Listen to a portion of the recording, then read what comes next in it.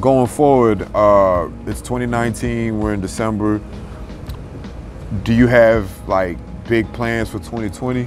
Yeah, I wanted to do it 2019, but probably ain't gonna make it till 2020.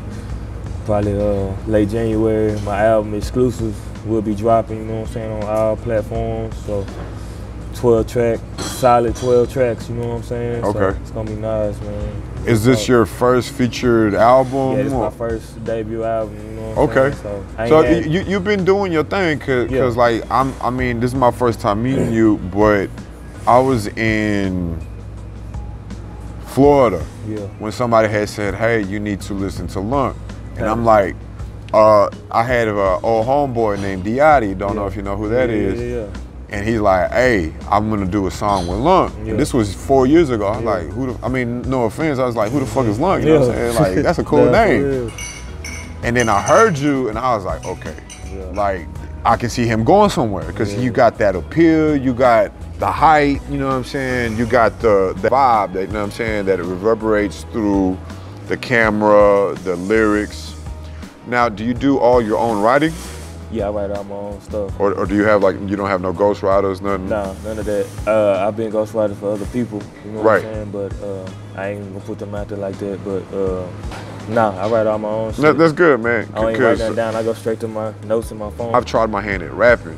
And somebody, shout out somebody from Chapel Hill, you know who he is. He's like, you sound like a Mexican Zero because I flipped the pain from different languages, you know what I'm saying? And so I was like, okay, I get it, you know what I'm saying? I get the artistry. What was it, the one you said that is on Spotify or on audiomack? What was it called? It's called Diary of the Trenches by Lonk and Trell Lee, man. Is it a R&B or what is it? Man, I got like, I tried to do like 2 R&B songs on there, you know what I'm saying? They don't, I mean, it's really just a bunch of crazy shit. Some of it go hard, you know what I'm saying? If it was reproduced, you know what I'm saying? It'd be smashed, but I mean, just some young niggas trying to. No, I got you. Doing shit on their own.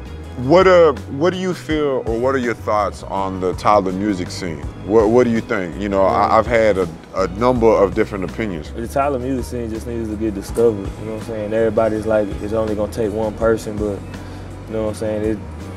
It's gonna take everybody. Right, a unity. Yeah, it's gonna take everybody. It ain't gonna just take one person, cause shit, one person could get noticed and say fuck everybody, you know? Right. You have a stage presence.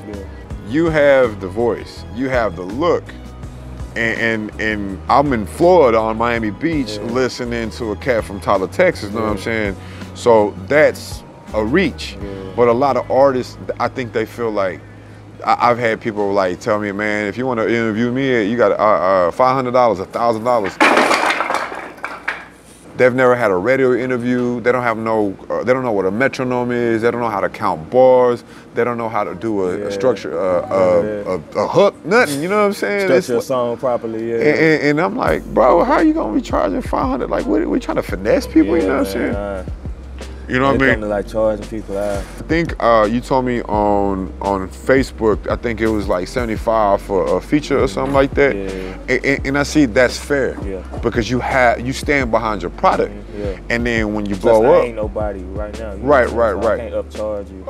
You're how old are you? 28? Yeah. You're 28, man. You're young, bro. I'm 33, and like I had to start life over in 2018. I had to hit the reset button. You know what I'm saying? You hungry, man? I feel it. Like you want it. Have you been on anybody else's project? Have you a song on anybody? Yeah, man, I'm on Dumb Fools, Dumb Foolio, and I'm on Dumb Fools, Dumb Madden 2.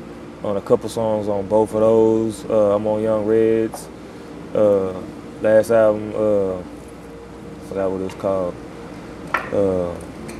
Nosy Neighbors. I'm on Nosy Neighbors on that Scoring song. I'm on Ride Wheels.